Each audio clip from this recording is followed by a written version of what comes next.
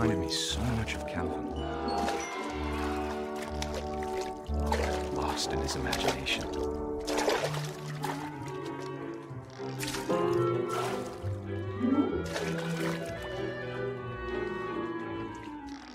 Whatever it was he saw.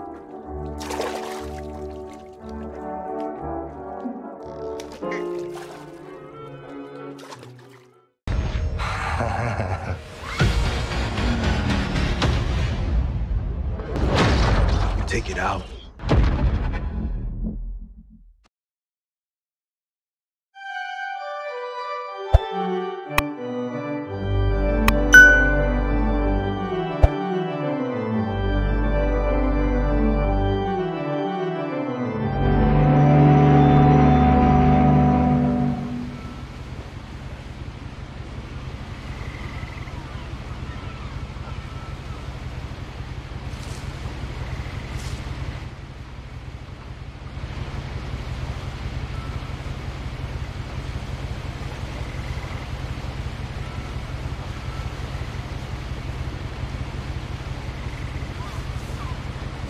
A lot of this isn't going to make sense to you, and I'm sorry about that.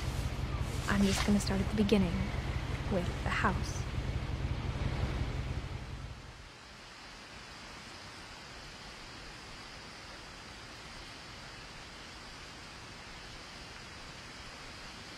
Someone had put up a chain link fence, but it looked like I wasn't the first person to hop it.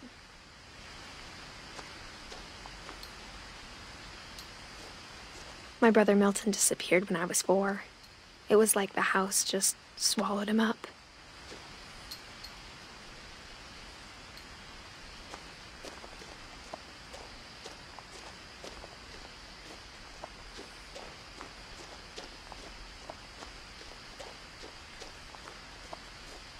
I lived here until I was 11, but I wasn't allowed inside half the rooms.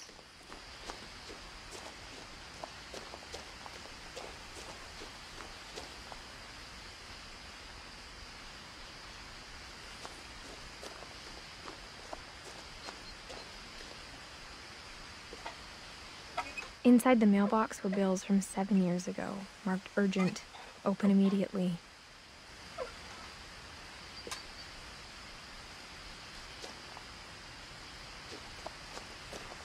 I hadn't been back since my brother Lewis's funeral.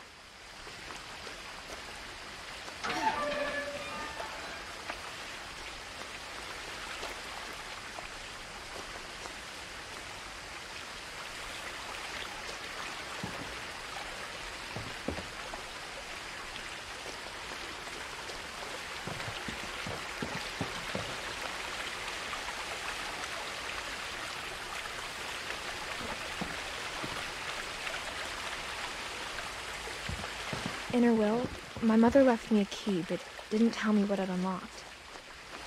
Maybe she thought I'd know, or she thought that the mystery would be enough to bring me back.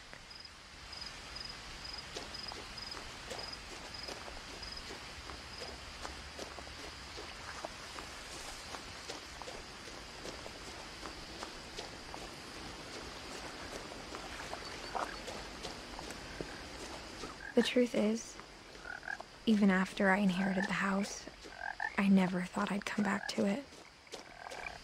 But now I had questions about my family that only the house knew the answers to. The woods around the house have always been uncomfortably silent, as if they're about to say something but never do.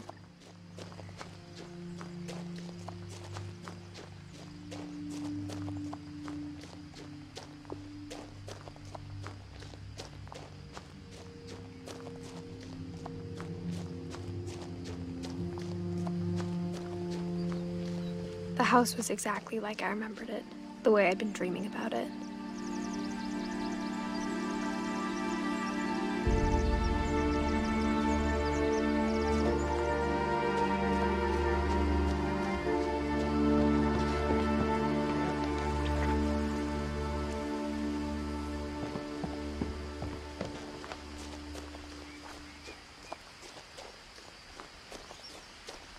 As a child, the house made me uncomfortable in a way I couldn't put into words.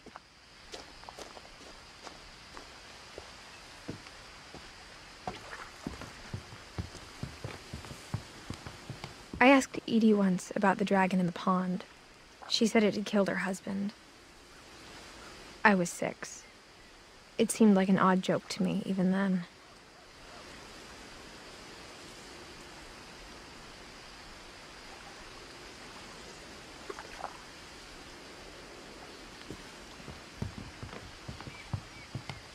Now, as a 17-year-old, I knew exactly what those words were. I was afraid of the house.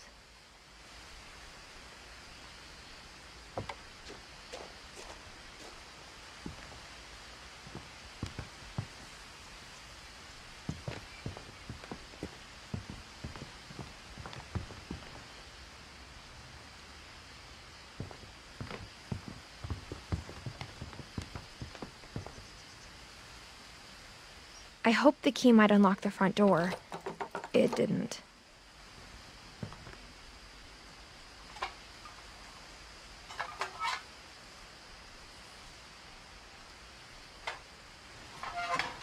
Looking in, I felt like the house itself had been waiting for me.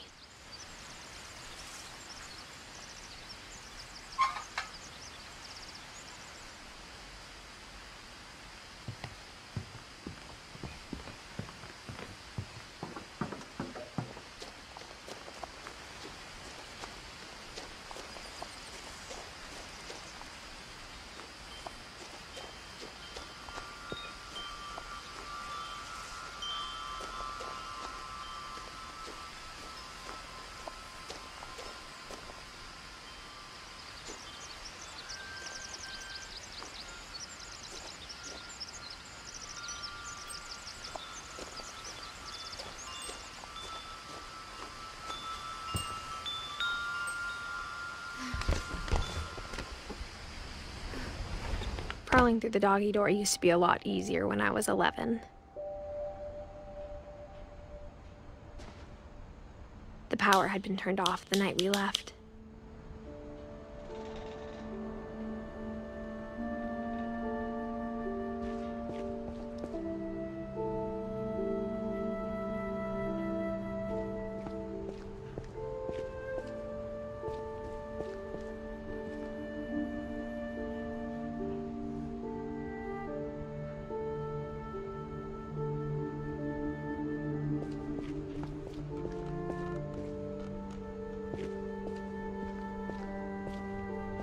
For the first time in years, I felt like I was home.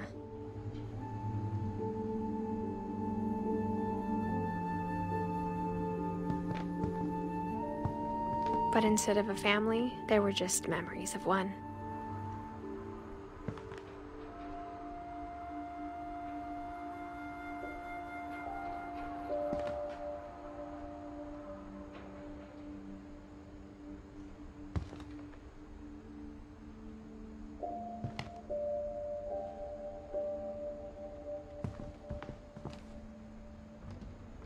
Like how after Lewis started working at the cannery, we all got sick of eating salmon. Except our cat, Molly.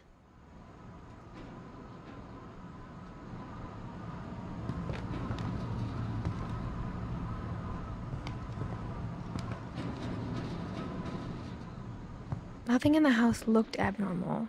There was just too much of it, like a smile with too many teeth.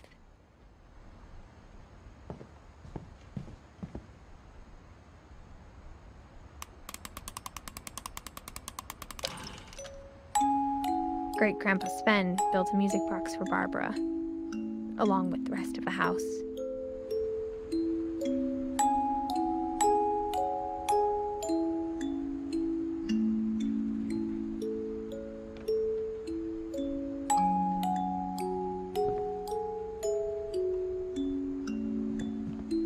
Mom always told me to stay out of the basement, so I wasn't too surprised when the key didn't fit.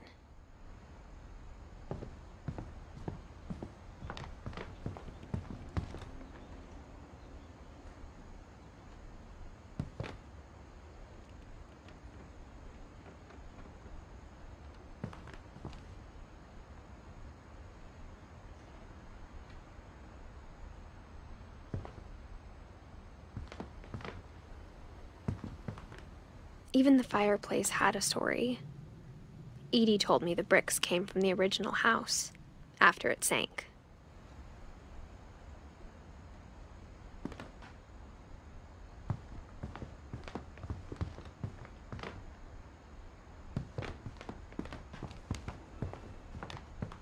The table was still a wreck from the night we left.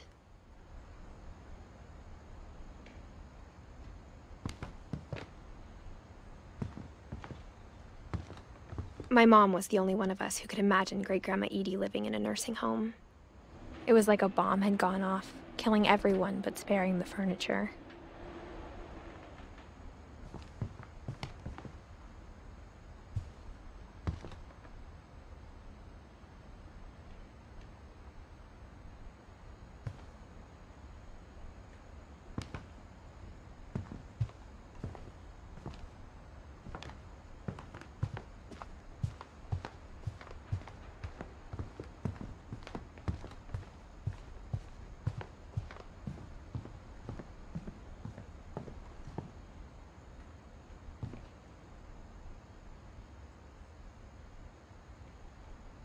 A lot of things got left behind in the whirlwind of that last night.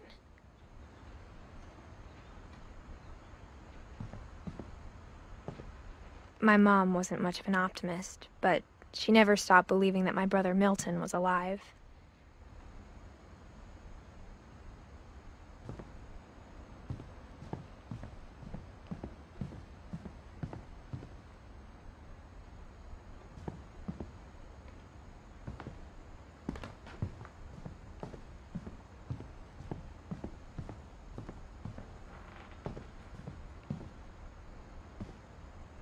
After Milton disappeared, Mom sealed up all the bedrooms.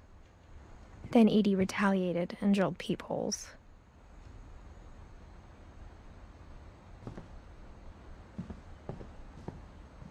I spent a lot of time playing in Great Uncle Walter's room. I think my mom sometimes regretted not sealing it up.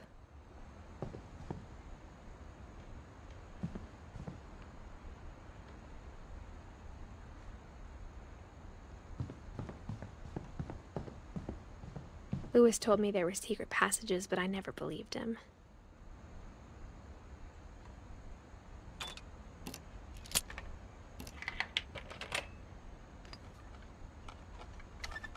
Turns out, my mom was really good at keeping secrets. Now it was time to find out what my mom had been afraid of.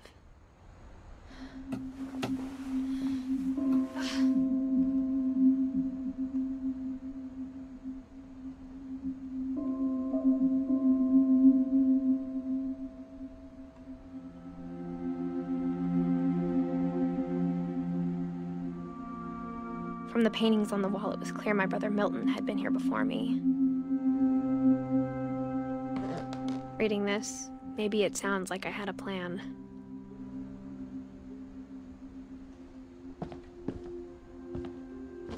But I had no idea what was behind that door.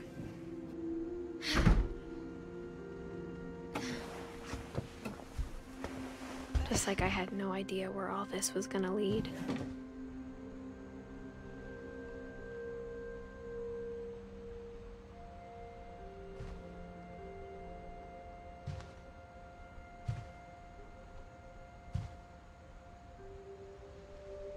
I grew up looking at Molly's room through the peephole. Molly's gerbil had a tiny bedroom with its own even tinier gerbil cage.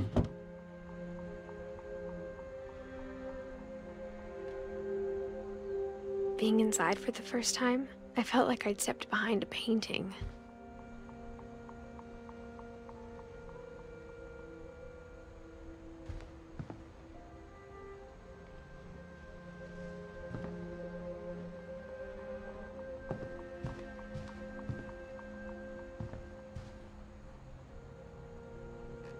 I got the sense Edie had spent a lot of time here, before my mom sealed the doors.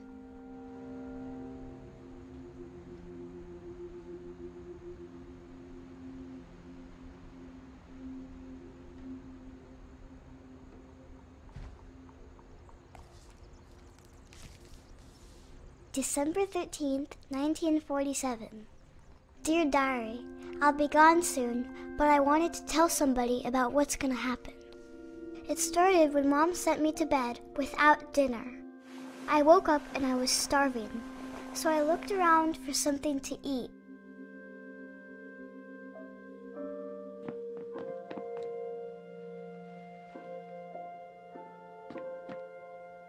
The gerbil food was dry, but I didn't mind it.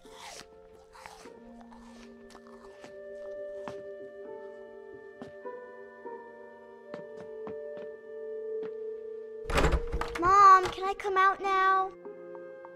Sweetheart, it's late. Go to sleep.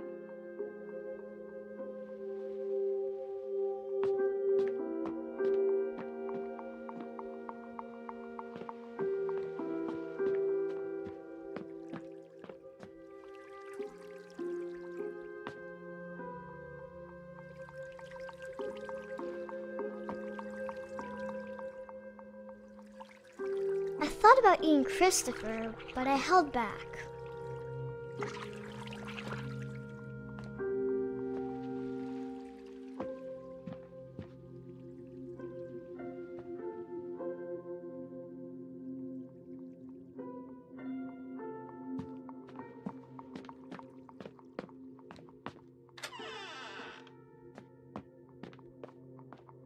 I kept eating and eating.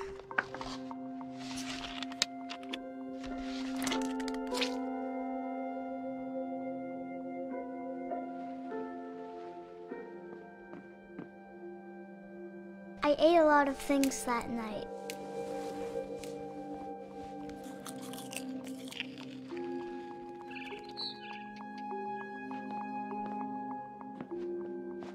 Then I heard chirping outside my window.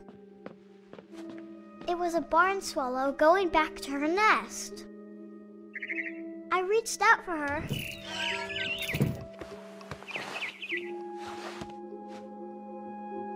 And suddenly, I was a cat.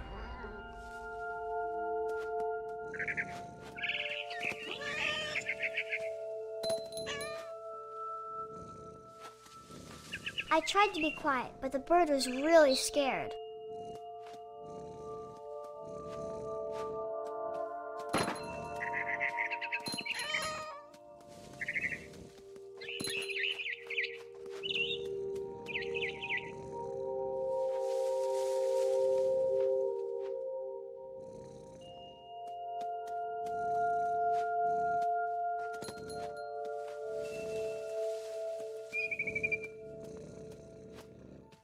Mom and Dad didn't even look at me.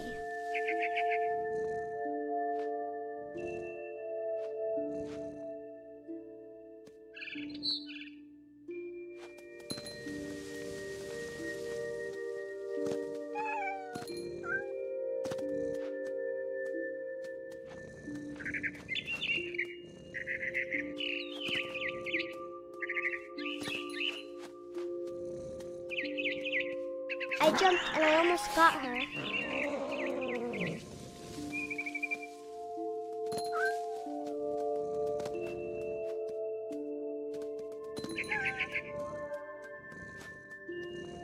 I could tell she was getting really tired.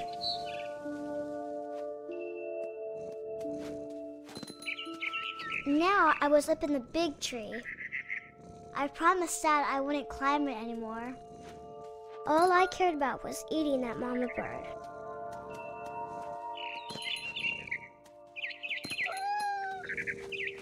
I gobbled her up. And suddenly, I was an owl.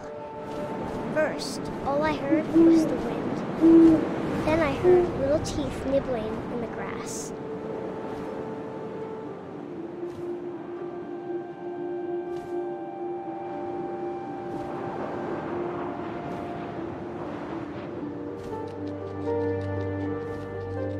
Rabbits.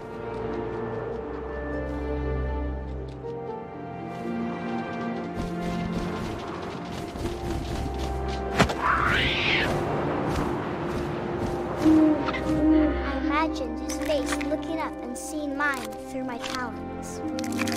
I swallowed him up, and I didn't chew one bit.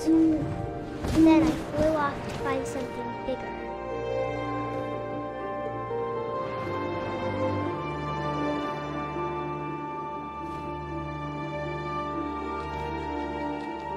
A mama rabbit.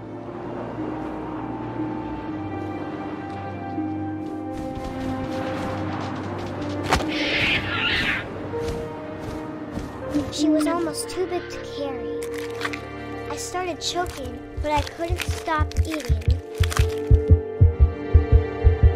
And suddenly, I was a shark.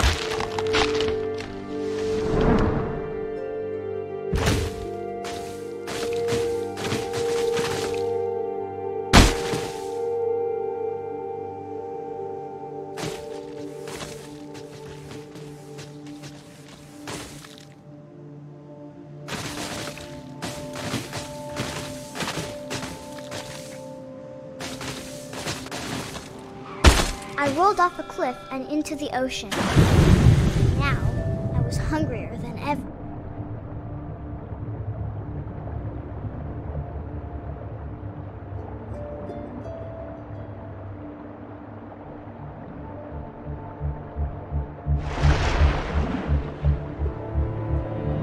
I wanted fat, juicy seals.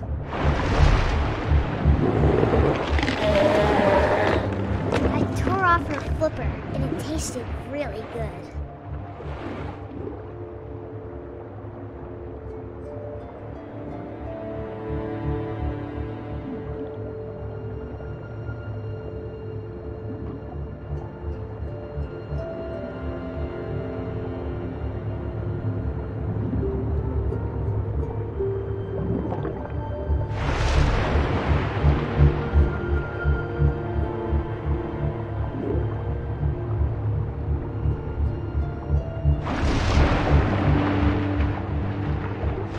Grabbed on tight. And when I was so hungry, I jumped out of the water. When I opened my eyes, everything had changed.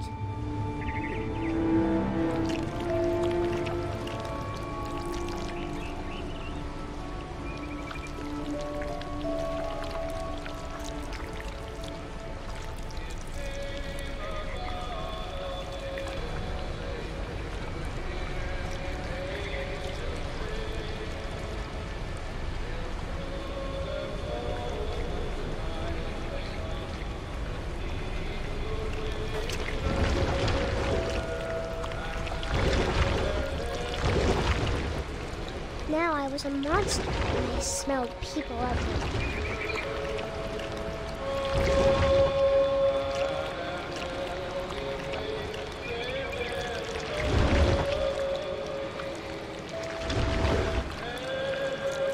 I was big, but I moved real quiet.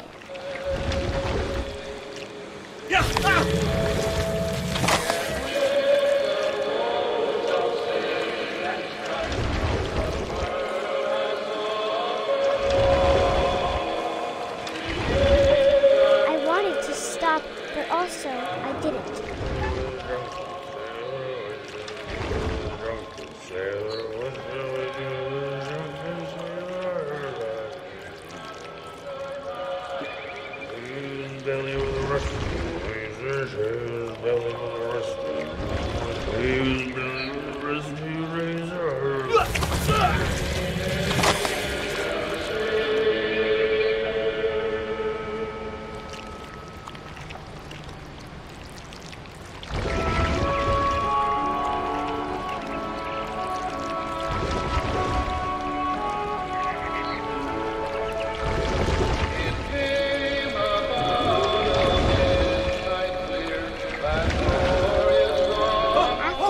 Passenger, I was still hungry, and across the water I smelled something new, something I had to have, so I swam towards it.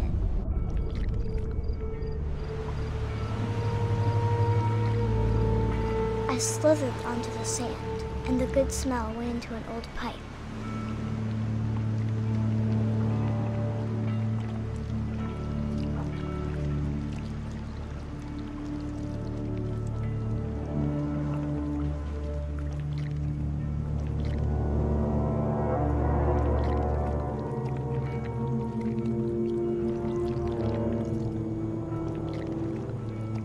I got closer and closer.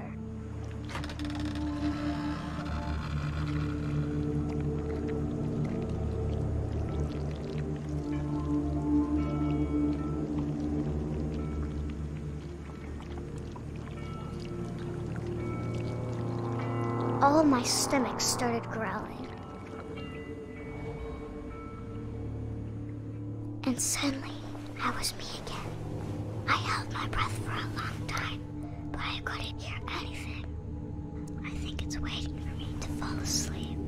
But it's not going to wait much longer. It needs to feed, and we both know I will be delicious.